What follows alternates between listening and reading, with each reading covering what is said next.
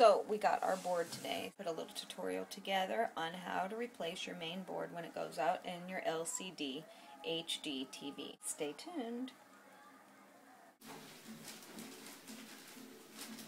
Hi, today we're going to be replacing the main board on a Vizio LCD HD TV. You can order these online, and I'll go ahead and post the link to where you can order your main boards. I got mine personally off of eBay from VIZPARTS, and it shipped within 1 day. And I got mine for $119, which included shipping costs. And so here's what a main board looks like, and we're going to be replacing ours in our TV, which was built in 2008. And what happened was our TV started going black. It was dimly lit, backlit from behind was not happening at all, and pretty soon we could only hear the sound and there was no picture visible. So after a little bit of research, and I've never done this before, being a do-it-yourselfer, I decided, heck, it can't be that difficult. I'll just replace it myself and save myself, what, $800? I love savings. So this is what we're going to focus on today, and let's get started, okay? So first of all, when we're removing the back board here, remove every single one of these screws. Now I know that it seems like it's a lot of work and it's kind of a scary undertaking, but really it's no big deal. And in some of the older Vizio TVs, if it's not an HD, you may have to remove the base first. So you just remove these screws here and right in here, and then your base actually just slides straight off. So that's easy. But on this one, we won't have to be removing the base at all. So we'll go ahead and get started by removing the screws. And they're very easy because they're short screws, so it doesn't take any time at all.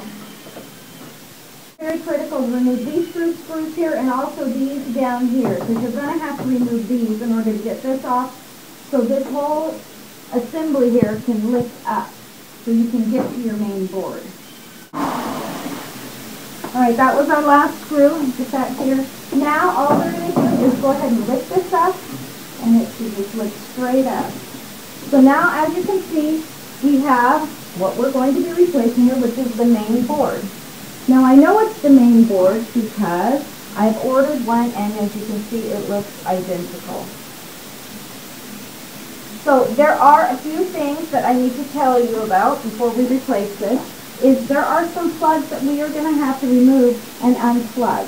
And those go very easily. You just unplug them. It's very simple. So I'm removing these little plugs here. These are pretty easy to remove, this one. And then as you see, we actually have a ground wire. So you have to take your screwdriver. It's a small Phillips, and just undo this. Pull that aside. I'm going to set that right here. Just stick that right there to hold that aside.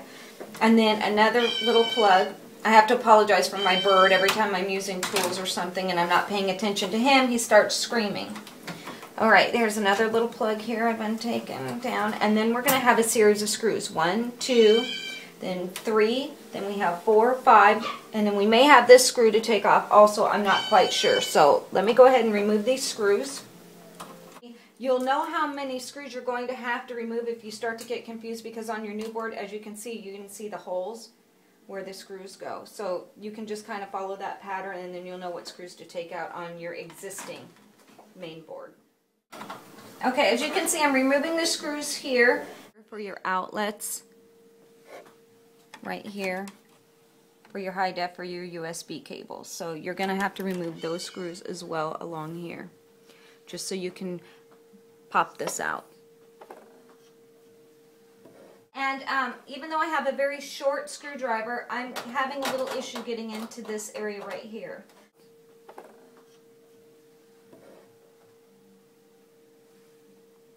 Luckily, on the back of your Vizio, there is an area where this holds your cords, and you can actually push in on this and remove this little plastic housing, and that way I will be able to get my screwdriver in here to get these hard to reach screws out of here so we can remove our main board. Alright, now I've removed all the screws, and now as you can see we have the cable connection here, and we have a little hex nut, and so we have to either take a crescent wrench, or me, I just went ahead and grabbed a plier, and I'll loosen it this way. And now I can just do it with my fingers, unscrew that. So then that way we will be good to go and get our main board replaced. All right, I've just removed that, and I just realized that we have a data port here, and as you know, a data port also has little nuts. I'm going to go ahead, this one is, I can do with my finger. This one was a little bit tighter. I'm going to go ahead and loosen it like that. All right, here we go. All right, so we have one there. Uno, dos. There we go. All right, so now remember, righty-tighty, lefty-loosey always. And now, as you can see, the board just slips out very easily. And I have this little screw here that I already unloosened earlier, and so we'll just pull this right out. All right, now I just released this screw off of here, but I wanted to show you this is the most difficult plug that you will have on your main board. And you have to be careful. This one slides out like this. You got to use a little bit of strength, and see, that one just slides in and out just like this. I do apologize for my bird. He's upset. I put him in the back room, and he's upset because he's not out here with me. All right, so now we have this out. And now we're going to go ahead and put the new one in. Now all we have to do is just retrace our exact same steps. And as you can see, when you come down here, you can see that all this just fits, this component just fits exactly how the old one was right there. Now all we have to do is just start reattaching and replugging in where we left off and attach our screws. It was that simple. So right now I'm just reattaching all the nutsies and boltsies that I had undone. And then I will get my little crescent wrench and tighten those up. So I have this, and then also I have these little bolts that I need to attach in there. That way this will hold this in firm. And then I can go ahead and start putting all the screws back that I have removed. Alright, so far that's really good already. And then I can start replugging this in. As you can see, I just take this little plug and it plugged in very easily. And then I have this plug here. I'm going to replug right back into here. And that is very simple. And that's in. And then we have this one, as we discussed earlier. And this one has to plug in this way. It just slides in. It's a flat. And we just slide it in and just push our fingers in a little bit. And there it is. And then I'll go ahead and get the screw and reattach this. Hold that in place. And we'll just go ahead and keep doing this. And then we'll be done in just a few minutes.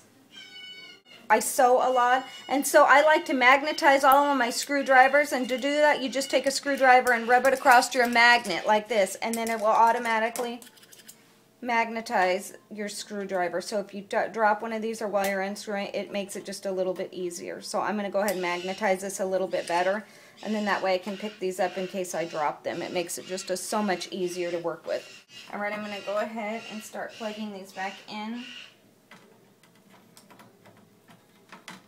And then I have my little screw here that we removed to attach this right here in this order. So see, we just do this.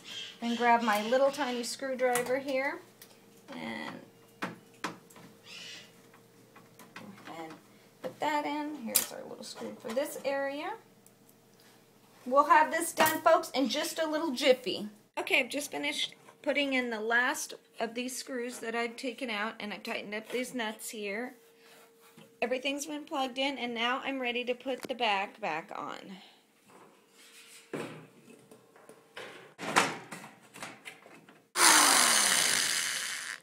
I've got to hurry because not only is Tiki getting anxious about me finishing this, but today is also Super Bowl Sunday, so my husband is really getting nervous about me getting his TV done in time for kickoff. So I must hurry. Picture is good and it works. Just testing. Testing 1, 2, 3. Testing 1, 2, 3. My husband is very excited to get this TV up and running now before kickoff, aren't you? Yep. He has a little more faith in his do-it-yourself wife now. Hallelujah, brothers and sisters. Okay, so this makes for a very happy Sunday. My bird is happy, my husband is happy. What more could a wife want? Our dog Patrick, he's anticipating. I'm going to push power on. And we do. Hooray. All right, it's fixed. We have official TV. So as you can see, it was very simple to remove the entire main board from your TV. I mean, it took, what, a matter of just a few minutes? I think the most time-consuming thing is removing all of the screws. So you have to have a little bit of patience because there are a few hard-to-get areas. So you're going to have maybe a little screwdriver, and I would suggest a small crescent wrench. I think would really be helpful if you don't have a plier. But it was so simple. I mean, I've never done this before, but look how easy that was. So don't ever be afraid to try something. And besides, if this board that I ordered does not work, I can go ahead and send it back. I can get a refund. However, I will have to pay a 15% restocking fee. And then I could go ahead and either purchase a new one, get one off of Craigslist or eBay, or go ahead and purchase one at one of the big box stores, or even have this one sent out to be repaired. However, I got a quote on this, and they quoted me, it was $800 to repair this. So I would rather try spending $119 and doing it myself as opposed to going that route at this point. That's a crazy bird that's making all this noise during the video. He just wanted to say hello to everybody. His name's Tiki.